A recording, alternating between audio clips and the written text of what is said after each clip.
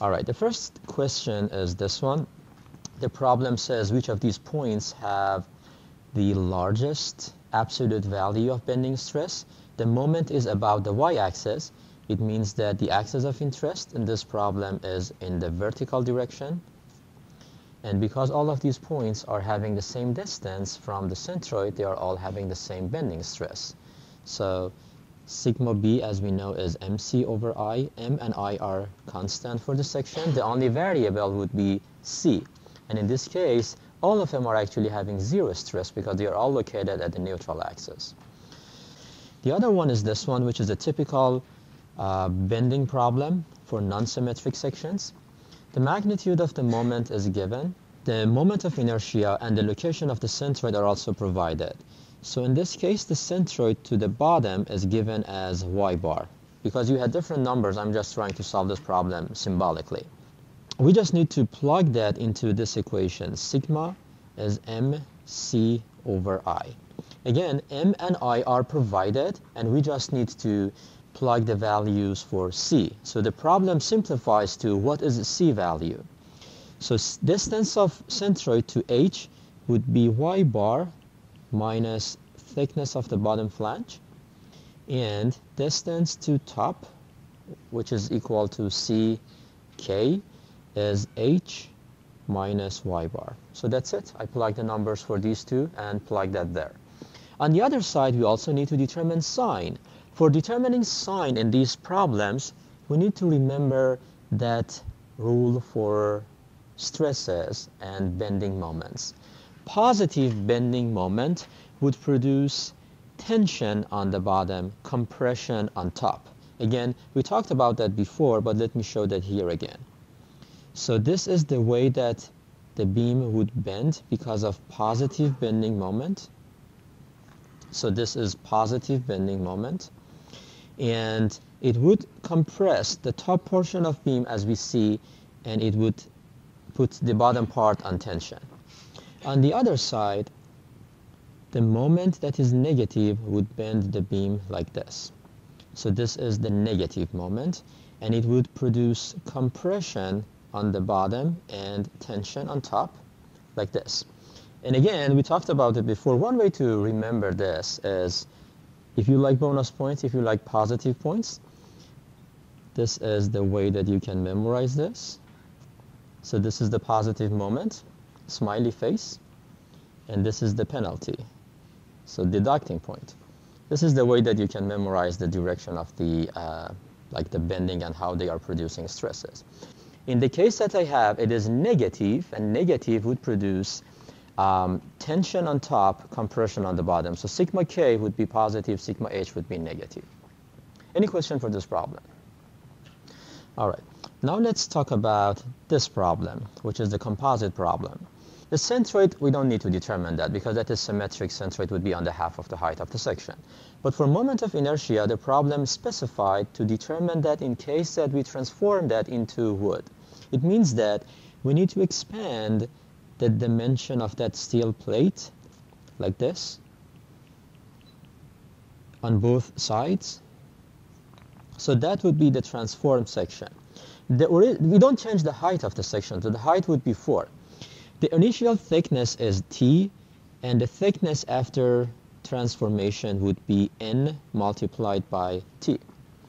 What is the N factor that I need to use here in this problem?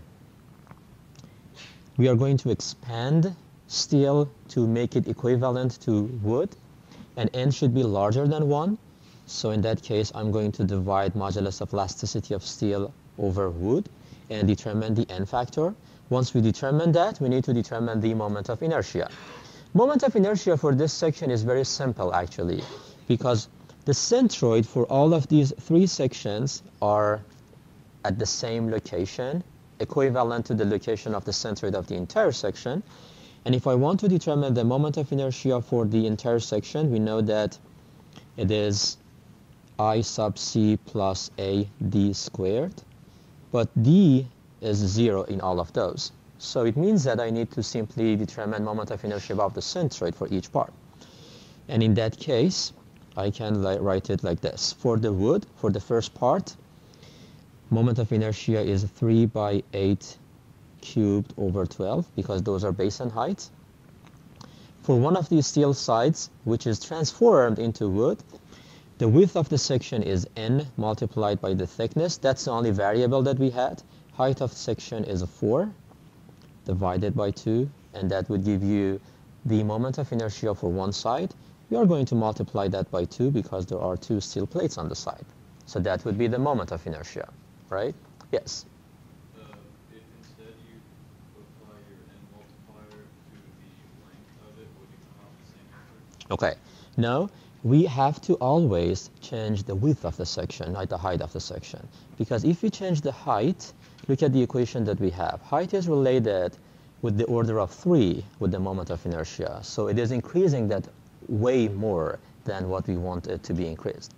So we have to always change the width of the section in every case. Good question.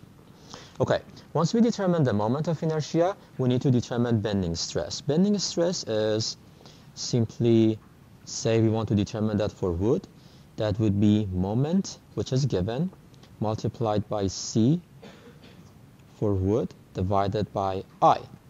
And I is the one that we just calculated. So moment is given, and I just need to determine what is C for this case.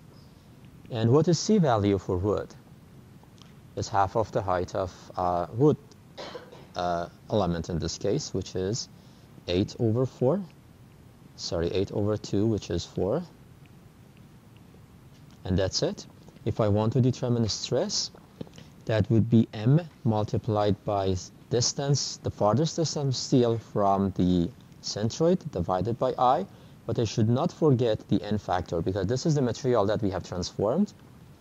So N factor is calculated before, and distance to steel would be half of the height of steel, which is 4 over 2, which is 2 inches. And plug the numbers, you would get the answer for this part.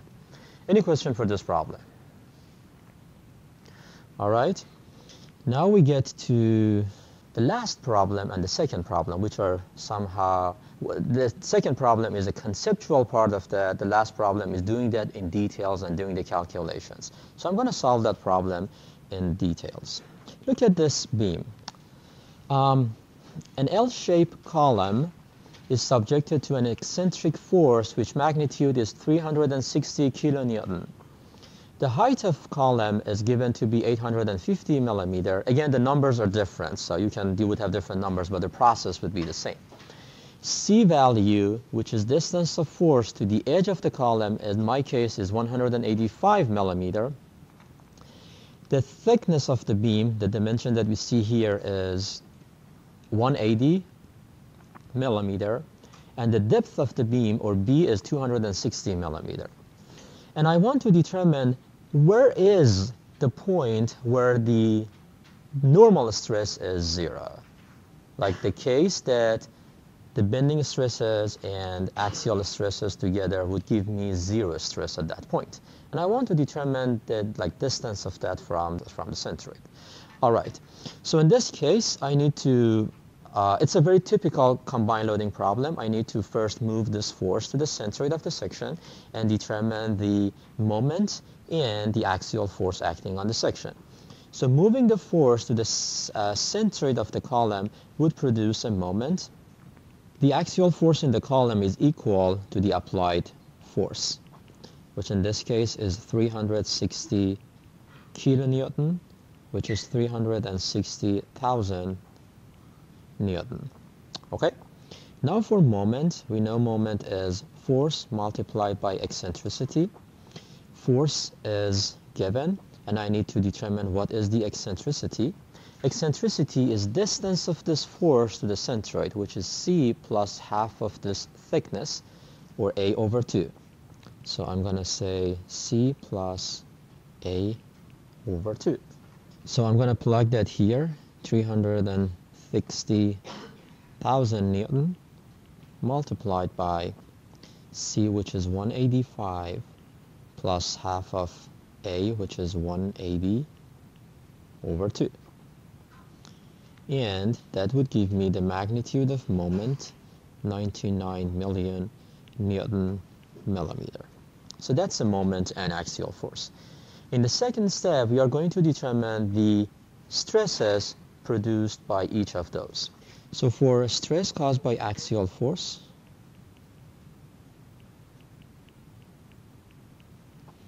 stress would be uniformly distributed on the section. I'm going to call it sigma A, and stress is force over area.